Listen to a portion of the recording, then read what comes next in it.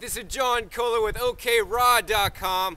Today we're at the Freestone Fermentation Festival. It's going to be a great time.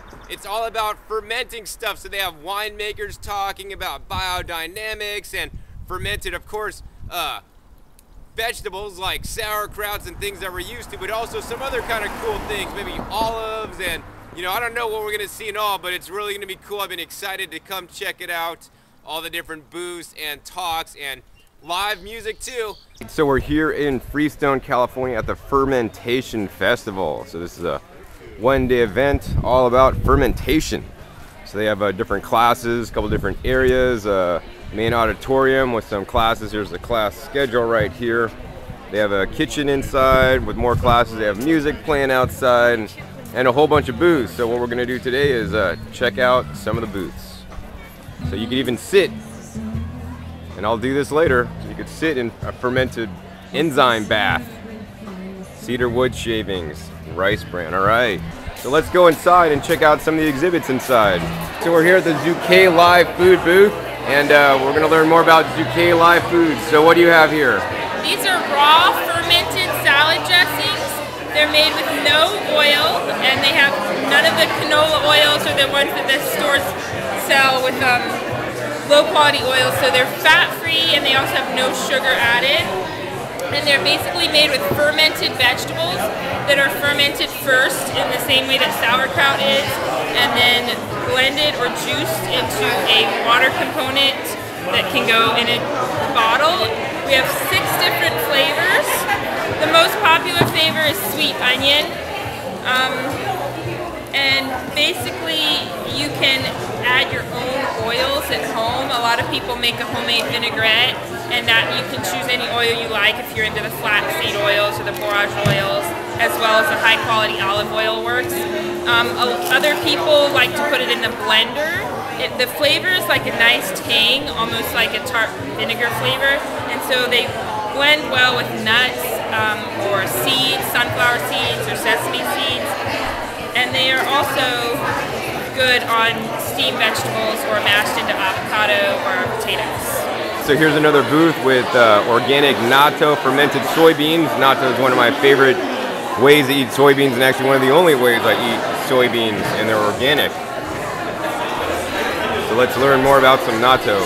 I'm Minami Sato, a founder of Japan Traditional Foods, making a natto in Sebastopol, California.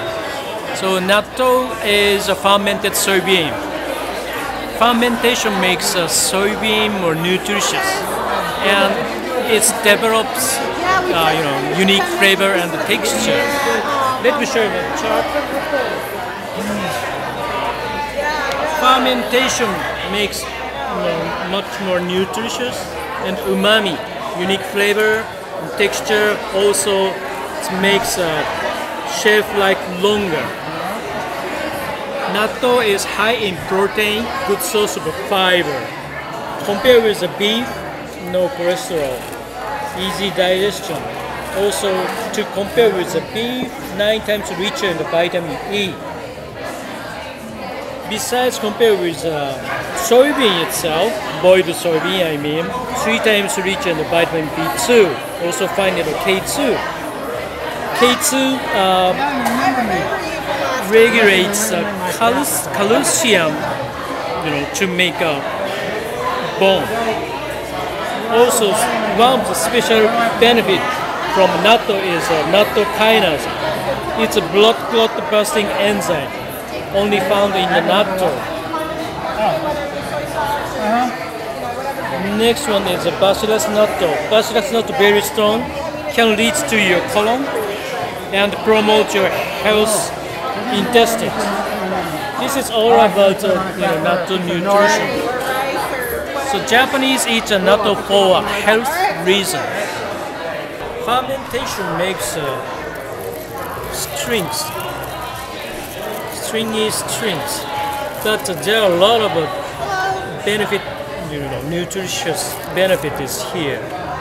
Also natto kinase is here, or polyglutamic acid in here, which is used for skincare products or diapers. This has ability to keep the moisture. stir natto, you will see the strings. Is your natto made here in the United States? Yeah, we are making in Sebastopol. Sebastopol. We are the first company to make an organic, fresh natto in the United States. All right, that's great. Thank you so much. Thank you.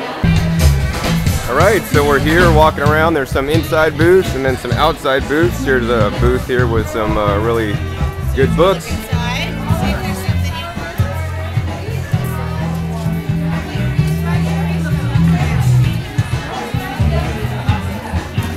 All right, so now I'm taking my shoes off and gonna get in the enzyme bath.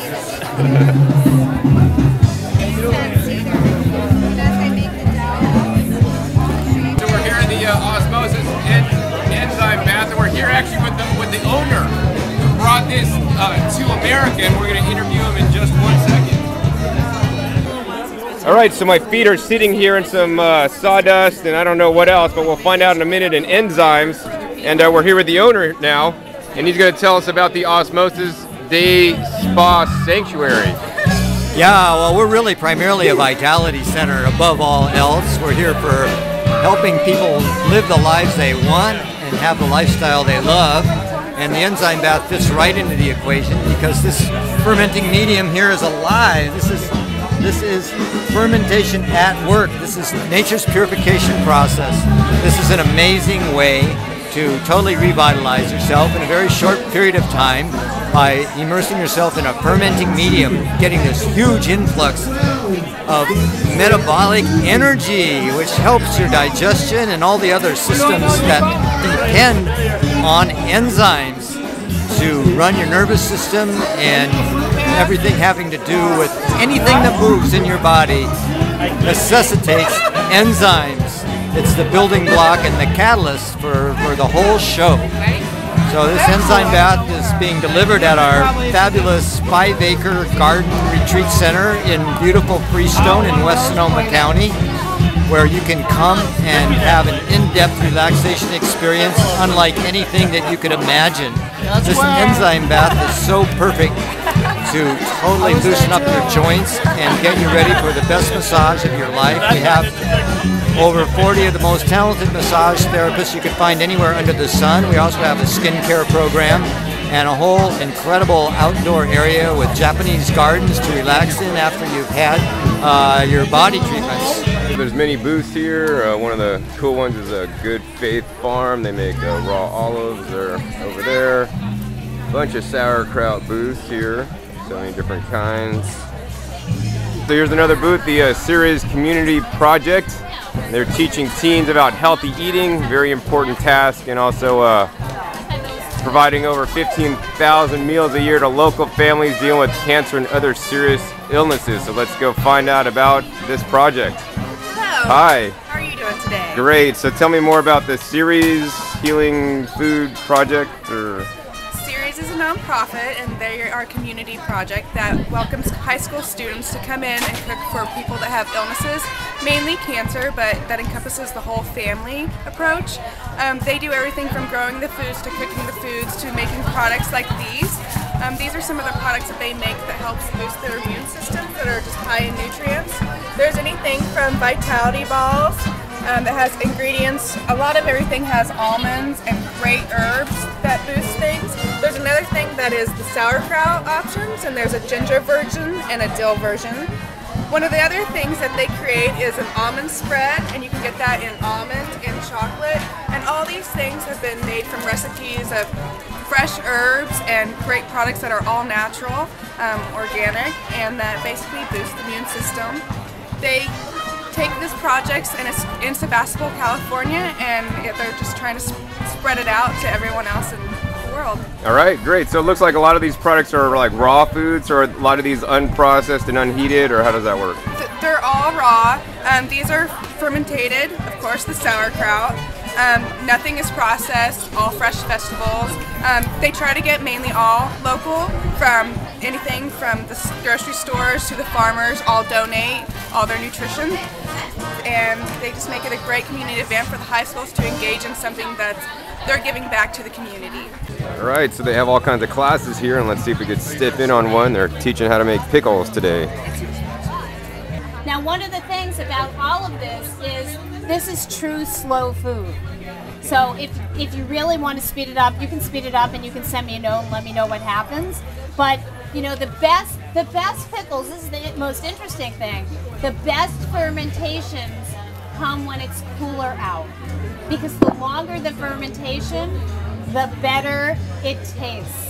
So this is John Kohler with OKRaw.com. I've had a great time here at the Fermentation Festival. The band's playing in the background, but it's time for me to leave. I got a whole bunch of natto and some sauerkraut today. It's been a great time.